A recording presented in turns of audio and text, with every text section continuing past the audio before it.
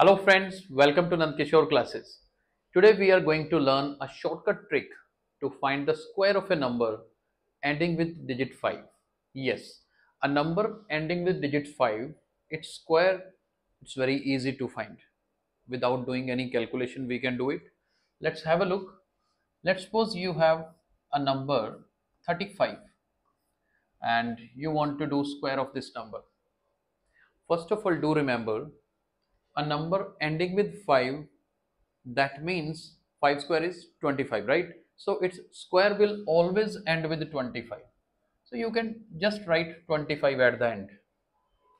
Then look at this number 3. First number is 3, right? 3 should be multiplied with the next number. Next number means 4. So 3 multiply 4 is 12. So we just need to write 12 here. So 12, 25, 1225 is the answer for this square. But we didn't do it right. Using pen and paper directly we can write the answer. Let us try one more question. Let's suppose we have 45 square. You can also try, I can tell me what answer should I write here. Like 5 square. 5 square is 25. This number is 4. 4 should be multiplied with the next value.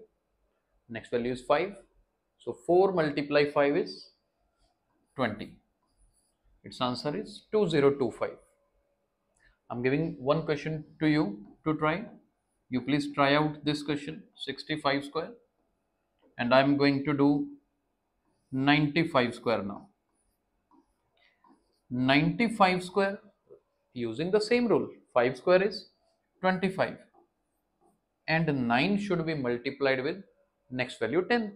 9 tens are 90. So 9025 is the answer of 95 square. Now I'm sure that you might be thinking whether this trick is applicable for 2-digit numbers only or 3-digit numbers also. Yes, this is applicable for 3-digit numbers as well.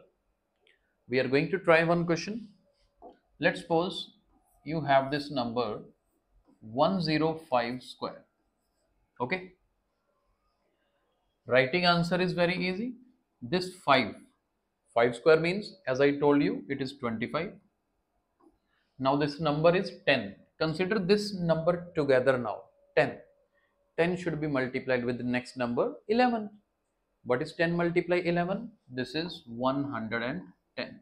So 11025 is the answer.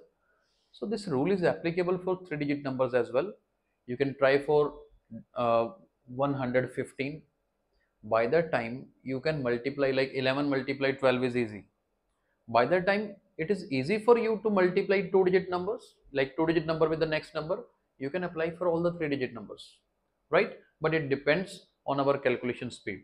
I hope you are clear with the concept. Thank you so much for watching the video.